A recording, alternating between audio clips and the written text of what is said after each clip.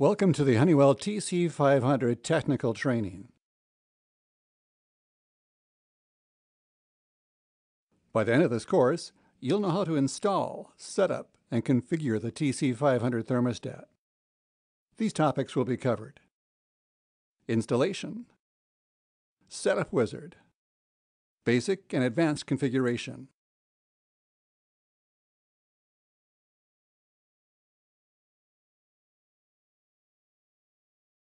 The TC500 thermostat is designed for commercial buildings, rooftops with conventional or heat pump equipment.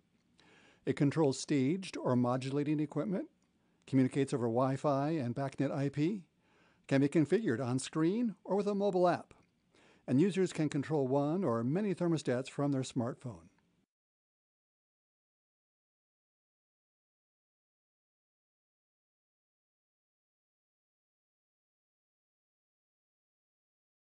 To get started, remove the backplate from the thermostat by loosening the captive security screw and pulling on the paper tail.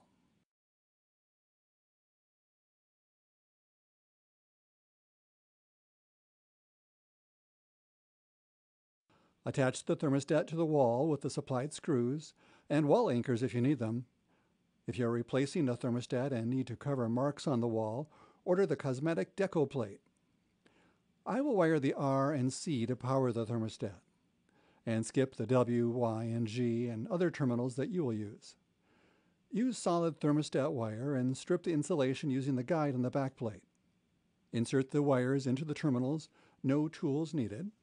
If you need to remove wires, push the included tool into the little holes near each terminal to release the wire.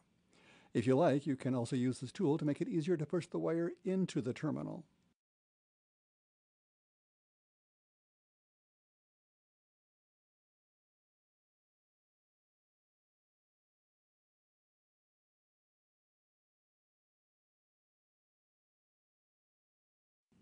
When the TC500 is powered, you'll see a welcome screen for a minute or two while it loads software. Then it will run a wizard to guide you through the initial setup. You can start the wizard by touching Let's Begin. First, select a language. I'll use the display on the thermostat to set it up, so I'll choose Thermostat. Next, enter a name for this thermostat. This can be letters and numbers, upper and lowercase, up to 30 characters. When you're done, press Next and confirm that you have it set the way you want it. Then choose Fahrenheit or Celsius. The TC500 updates its clock over a secure internet connection. In order to display local time, enter the difference in hours for your location from Universal Time, UTC. For instance, if you're on the East Coast, enter -5. West Coast, enter -8. Here in the Central Time Zone, I'll enter -6. Enter the date here, and enter the time here. The thermostat will get time updates over the air in the future, but to start, we need to enter the time. And if you want to display the time in 24-hour format, touch the 24 down here. When you're all done, touch Next. Now select Conventional or Heat Pump. Then the cooling stages, let's go with 2 stages.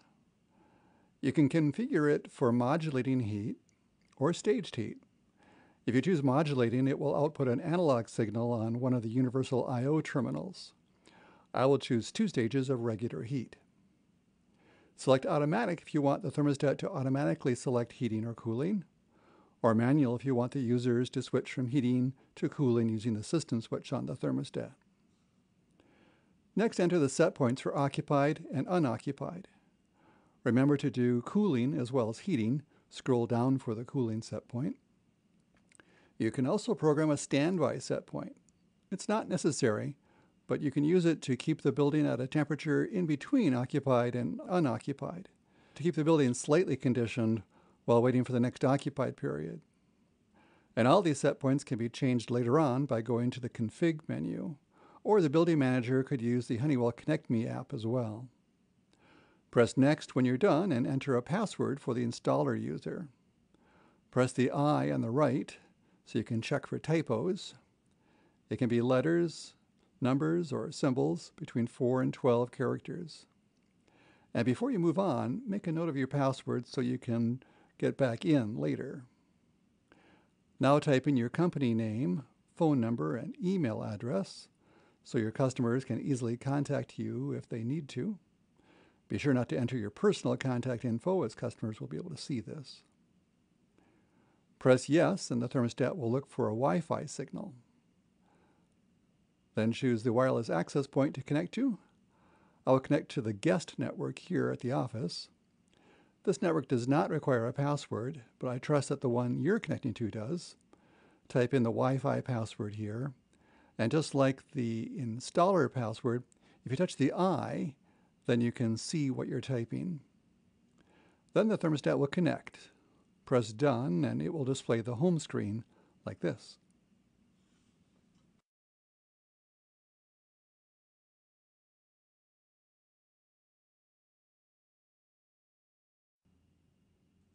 The Setup Wizard configures the initial settings.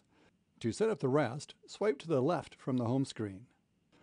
Before we go to the configuration menu, let's take a look at this page. In the upper left is the name that we made for this thermostat in the Setup Wizard. Right below that is the screen brightness. Touch that, then drag to set the brightness. Then touch the arrow to go back. Touch the F to change to Celsius. Touch it again if you want to go back to Fahrenheit. If there are any active alarms, you will see a bell icon on the home screen. Go here and touch the Alert button to see details about each alarm and acknowledge them. When you went through the Setup Wizard, you entered your company name, phone, and email. Here it is so customers can call you if they need service. If the thermostat is in the unoccupied mode, here I'll go back to the home screen. You can see how it's in the unoccupied period. You can make a temporary override by touching here. Now the thermostat will run at the occupied set point for 3 hours. That's the default.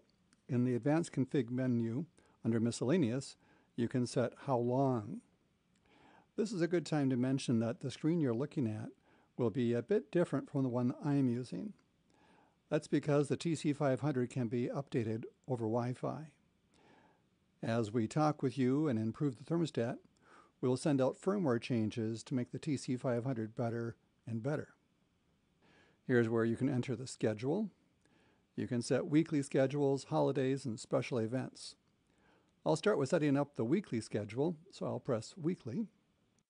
Here's the schedule for Monday. There's a preset occupied period, but you could change it to whatever makes sense for the building. We could add another occupied or standby period anytime during the day. Any time that is not set as occupied or standby will be treated as unoccupied. I'm happy with just one occupied period, so I'll copy that to the rest of the work week. And you can do the same thing for Saturdays or Sunday and add a new event, occupied or standby.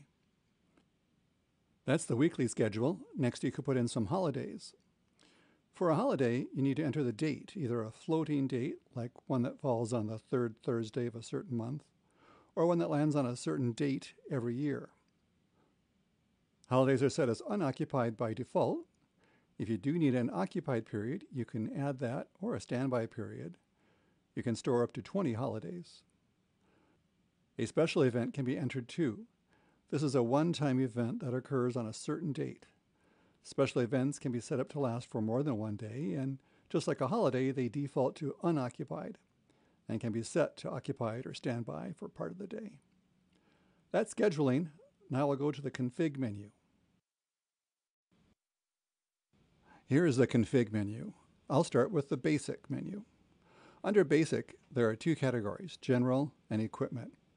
Under General, you can edit things you entered in the Startup Wizard, like the name of the thermostat and contractor information. One important thing to do here is to turn on daylight savings time if that's active in your area. If the dates for daylight savings time are not correct, you can edit those here. Here is Equipment. You can choose the type of equipment in the Setup Wizard, but you can change it here, heat pump to conventional. And you can configure things a bit more. For instance, under Standby action, you can treat standby as occupied or unoccupied. You might select this if you want the fan to run continuously and open the outdoor air damper when the standby temperature set points are used. For instance, if you want a pre-occupancy purge period, you could program a standby period 1 hour before the occupied period each day. If you set standby as occupied, then the fan will come on and pre-purge the building. I'll come back to advanced in a moment. Connection is where you go if you need to connect to a different wireless access point, or when a building manager or other user wants to link this thermostat to their smartphone using the Connect Me mobile app. Turn on Bluetooth here and on their smartphone, then scan this QR code and follow instructions on the smartphone. User management helps you set up users. The TC500 supports up to 4 kinds of users: visitor, basic, advanced, and installer. You can choose which ones to use, and each one comes with default privileges that you can change. Set these up with a building owner or facility manager so security is set the way they want it. The visitor can view but not change the set point, humidity, and mode. No password is needed for visitor access. You can set one of 2 home screens for visitor. One does allow them to adjust the set point and temporarily override an unoccupied period. The basic user has access to read and control things like system mode and alert. If you enable basic or advanced users, it will prompt you to add a password. You can choose the normal home screen or a simplified home screen that simply has up and down arrows and an override button.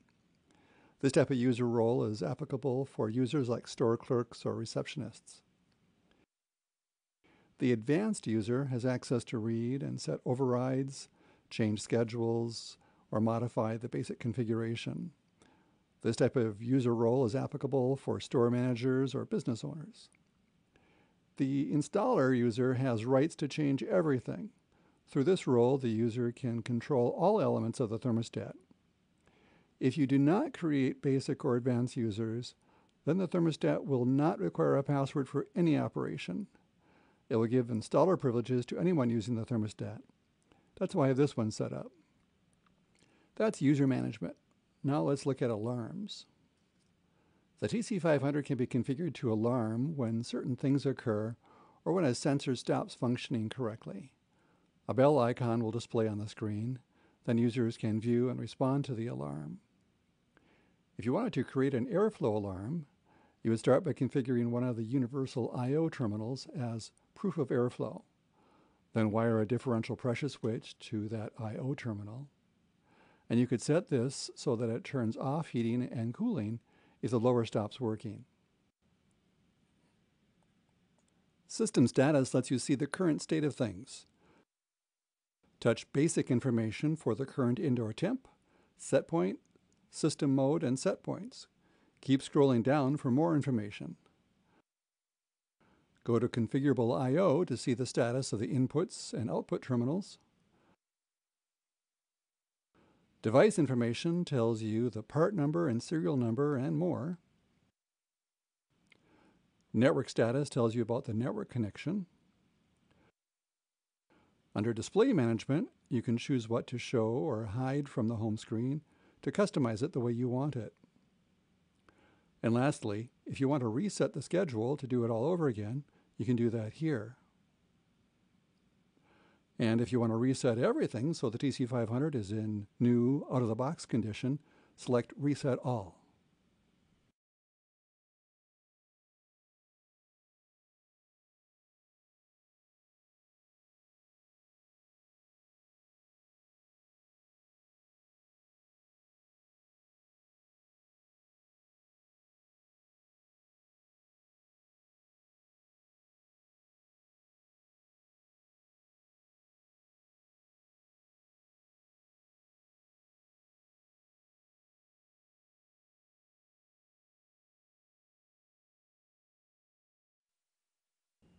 Now let's look at the advanced configuration menus. Equipment is at the top of the list. Let's start there. In basic configuration, I set this thermostat up for conventional heat. And if I go to cooling and heating, you'll see the settings for minimum on and off times, lockout temperatures, and cycles per hour. If I had configured it for heat pump would be listed here with settings for compressor and oxheat lockouts, and etc. The fan settings are done here. Mode defaults to run the fan continuously during the occupied period. Speed type allows you to set for 2 speeds or to send an analog signal to control the fan with 6 speeds. If you set it up for a 2-speed fan, you'll need to configure one of the outputs for first stage fan, and the G terminal would be the high-speed fan. If you set up the thermostat for variable speed, you can configure how fast each speed is and assign each speed to a function. To set up the thermostat for variable speed fan control, you will also need to go to Configurable I and set up the UIO1 for fan speed control, and then use the UIO1 terminal for the analog speed signal going to your VFD. And the fan start-stop signal can be wired to the G terminal.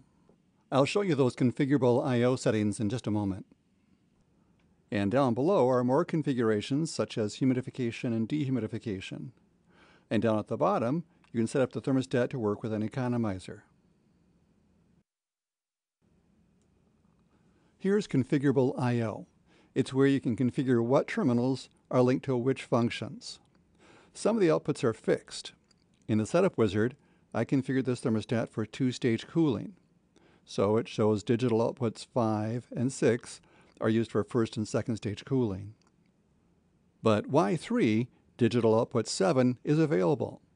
So we could use that to activate an economizer, first stage fan, or turn on a humidifier if we had set one of those up under Equipment.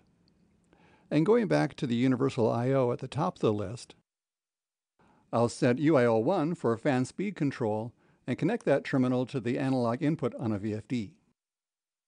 I'll set UIO2 for that proof of airflow switch we talked about earlier. This function works with a dry contact pressure switch that is normally open or normally closed. Once you've defined which terminals your analog or digital sensors are wired to in Configurable I/O, you can configure them here. This is also the place where you can define the address for Silk devices. Perhaps a TR40 wall module for remote temperature sensing.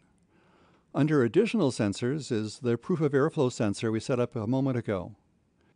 If you configured a remote temperature sensor, you can set the TC500 to use that instead of the internal space temperature sensor here. Valid remote temperature sensors are 10K or 20K sensors wired to the UI or UIO terminals, or a TR40 series Silk wall module configured to address 2, or a TR120 configured to address 6. Multi-sensors allows you to average multiple sensors. It will use the local sensor and Silk sensors at addresses 2, 3, 4, 5, and 6. In Setpoint options, you can set stops on how high or low heating or cooling setpoints can go. Deadband between heating and cooling for auto changeover, and limit temperature setpoints to keep buildings comfortable but not waste energy. That's Setpoint options. Now let's look at Miscellaneous. If you have a number of TC500s in the building and the power is interrupted, the power-up delay can be set differently on each thermostat to keep them from calling for equipment at the same time. Here you can set how long the unoccupied override time is. I'll leave it at 3 hours. You can also set the demand response temperature offset here. This is triggered by a backnet command. And you can enable smoke mode here. If you want the HVAC system to shut down in smoke mode, be sure to set up an input for shutdown. Service mode is for troubleshooting. You can easily switch on and off the fan, heating, and cooling, but be careful, there is no compressor protection delay when you do this.